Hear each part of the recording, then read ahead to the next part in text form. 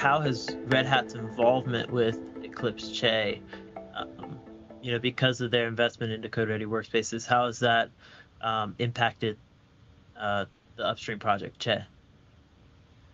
Well, so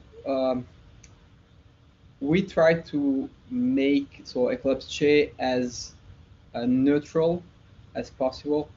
It's like an Eclipse Foundation project, so we don't have anything.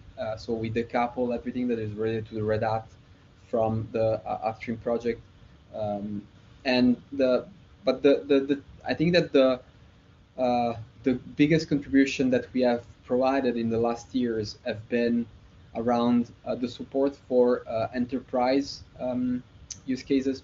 So I mean, when a customer wants to run Che or code-ready workspaces in his cloud, in his private cloud, will probably have some configuration of proxies or untrusted TLS certificates, or like a firewall that will make the Docker Hub or inaccessible.